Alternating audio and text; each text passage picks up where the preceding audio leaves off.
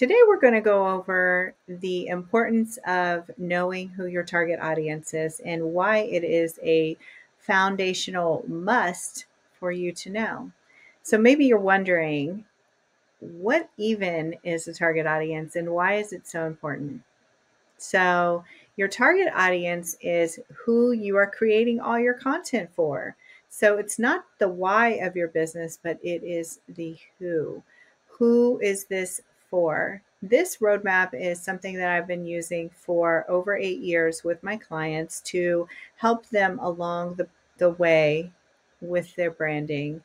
Oftentimes, I feel that people think that they know who their target audience is, but once we dive into it a little bit deeper, then often they haven't really narrowed down enough. And narrowing down to one person to utilize the power of one in your marketing is extremely important. So, what we're going to do is go through the process. I'm going to give you 3 branding tips at the end, but let's start with our target audience roadmap.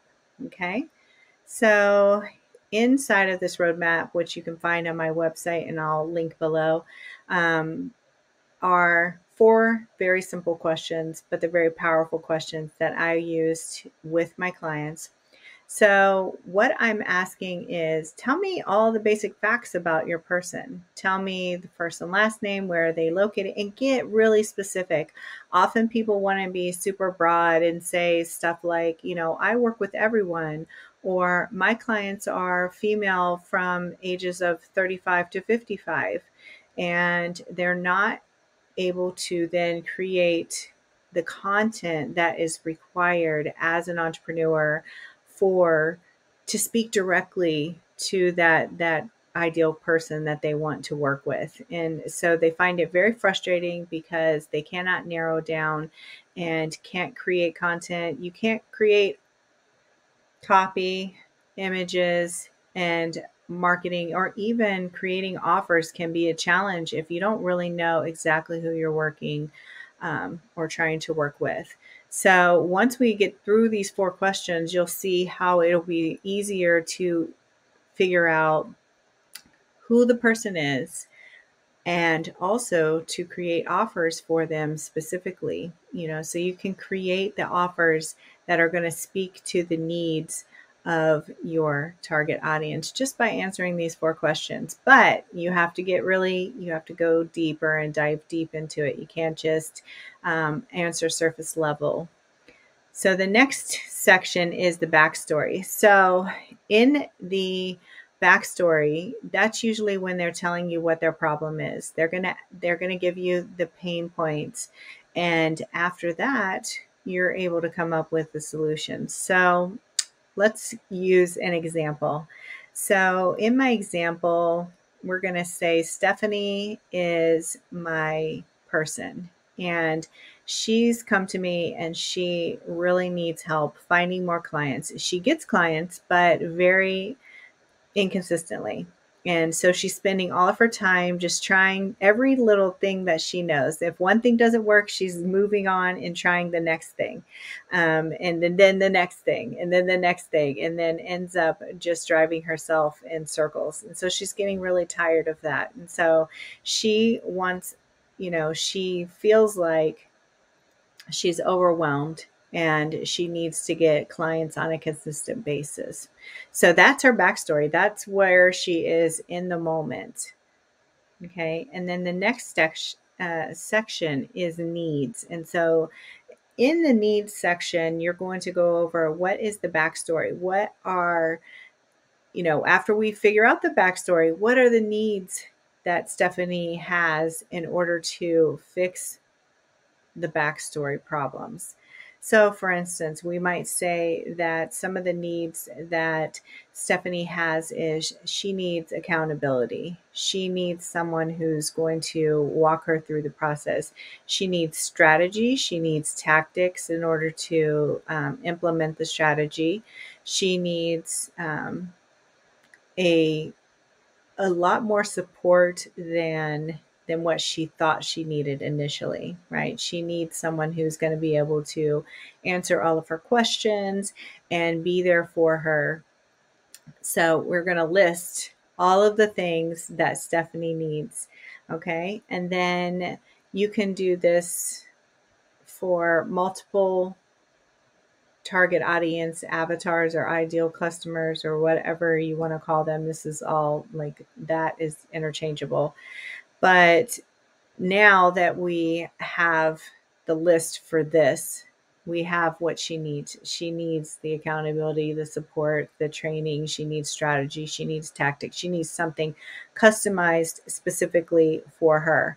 And so now that we've gotten that, next we want to figure out what are the solutions. And so we have the list of needs. And so now if we put together a solution for her, it would look something like maybe a group program where she can go and ask all kinds of questions, and she would get support not just from me but from the rest of the group. She would have accountability because the rest of the group would be moving at a specific pace, and she would want to stay on that same pace. Now, in order to exceed her needs, I might offer something like a Voxer support or an additional email support or even a strategy session for free in order to help meet her needs and help get her on the right track before she starts the group program. So now you can see that once we answer these 4 questions, we have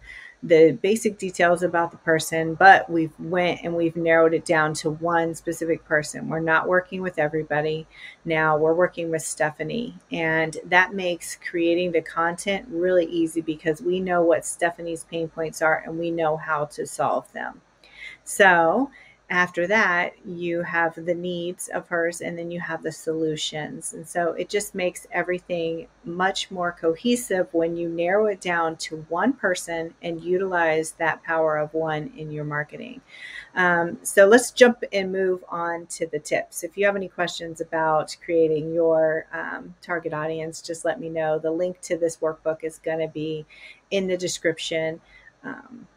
And let's move on. So the 3 tips that I have, which I love to share with everyone, is about your target audience being not about you. Like the brand around the target audience is around the target audience. It's not about what you like. So for instance, if you love the color purple, maybe that's not something that really resonates with your target audience. And once you get into a little bit more of the branding process, then you would be able to select the colors that would fit. And maybe purple isn't in it, and that's fine because you're trying to speak to Stephanie versus to what you like. Okay, so it's not about you, it's about your target audience. Don't worry about, things like colors and all of those, because that's not the most important thing to even focus on. The next thing is copying or mimicking someone else's brand is not going to bring you their success. After 8 years of working with clients for branding, web design, for sales pages, membership sites, all things online business, I've had multiple people ask me to replicate or mimic, copy someone else's brand, and I would just refuse because it's not going to bring you that same success. And so I could say we could use this as inspiration and pick out the pieces that we do like, but we cannot copy it and we cannot utilize it for ourselves. And also, one thing that I want to point out is just because they look like they're having success, it doesn't mean that they are. So just keep that in mind. The third tip that I have for you today is when you're creating your logo, which is your part of your brand identity. So first, there's 2 parts of branding. You have your brand strategy, and then you have your brand identity. The brand strategy is partly what we just went over. It's foundational pieces, finding out who you're working with, what makes you different, why are you doing this, what is the messaging behind what you're offering. Those are all part of the strategy that you have. And then based on the strategy, you would create your identity, which is all the visual aspects of your brand. So when you are creating your logo, keep it very simple. I've had multiple clients come to me and want very intricate designs for their logos, and I've always tried to steer them towards doing something that is more simplistic. And, and even if you look at my logo, it's a very basic script, but it works. It works fine. And it's been working for all this time. And I have no complaints about it. And so, with your logo, just keep it simple. You'll see the big brands, they do that too. They have very simple logos, nothing too extensive or intricate at all. So, there you have it.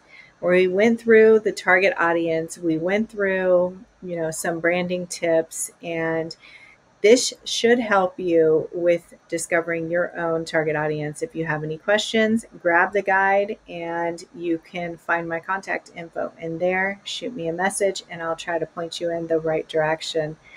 Have a wonderful day.